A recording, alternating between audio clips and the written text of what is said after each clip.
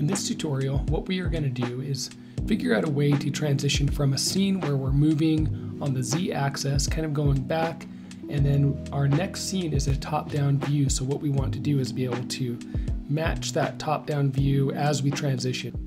So the first thing we want to do is basically set up our basic scene that we have where we're animating before the transition happens. So for this one, I'll just say, we'll just say we're kind of zoomed in, kind of close. So I just put a keyframe on Z at the very beginning, and what we're going to do is just slowly dolly back. So let's say we'll go up to around frame 30. So we'll just slowly be pulling back here, something like that. And then right here is where we need to transition to our top view. That way we can match. Let me show you what's happening in scene 1 or scene 2. We can match this view where we're looking straight down on this turntable and a cup of coffee.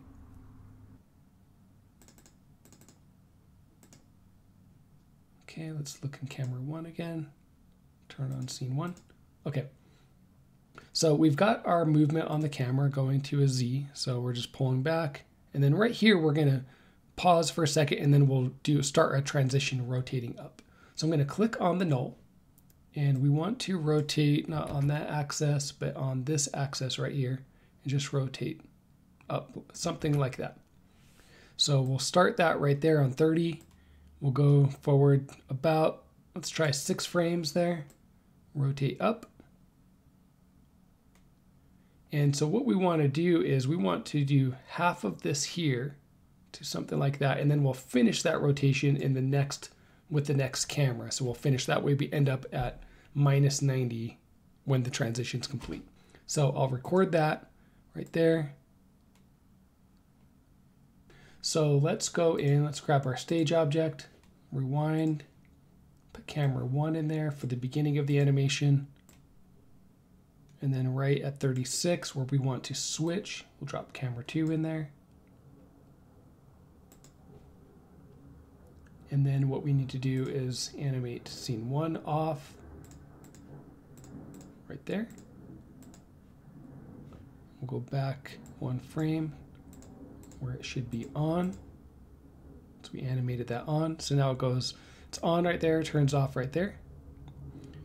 Do the opposite for scene 2.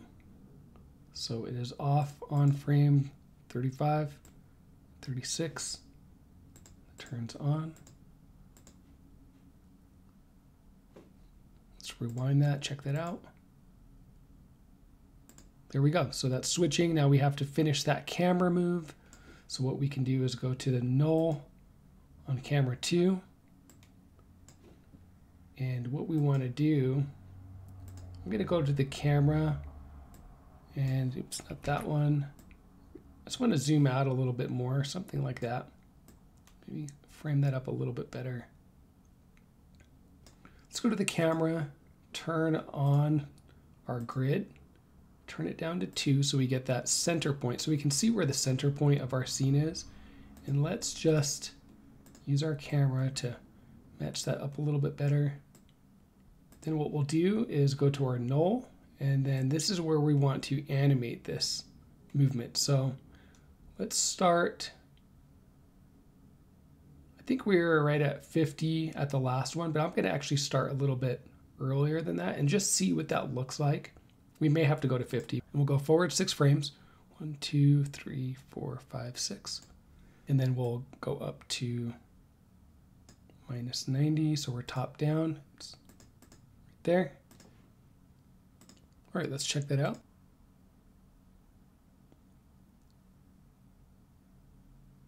So the last thing that we want to do is we want to finish some kind of camera movement on scene 2, so we're not just stuck right there. So let's do something similar where we get on camera 2 and go to the position, and maybe we can just animate pulling back a little bit on the Z-axis.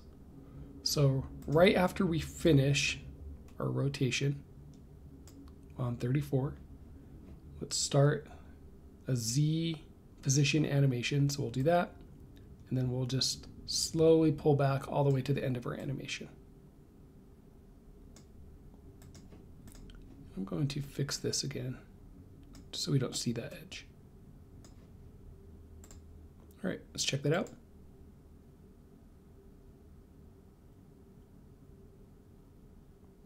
So one thing we can try is we can also try to start this Z animation on this camera at the same time that we started our rotation. Let's just check that out and see what that looks like. So I'm just going to move the Z position back so it starts at the same time. So we're doing that and rotating at the same time. So a little bit of a difference there. I think one thing that could help this, instead of easing into that Z position, if we grab our curve for the Z position of the camera and just make that linear, so there's no easing at the beginning. And I think we should do the same thing for our rotation. So I'm going to click rotation, click H to frame this up. And you can see that we've got a little bit of easing, zoom in a little bit, at the beginning of this rotation, which we don't want.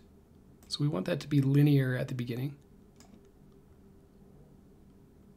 And we also want our camera, right click, show F curves on this null rotation. We want this to also not ease in as we're leaving this transition. We want it to be linear at the end there too. There we go. That way it's a little bit more snappy. And we can ease into it, but then at the end, it's linear, matching. If I click on this, right click, show F curves, matching this curve that we've got at the beginning right here. All right, so that's it for this tutorial. I will see you in the next one.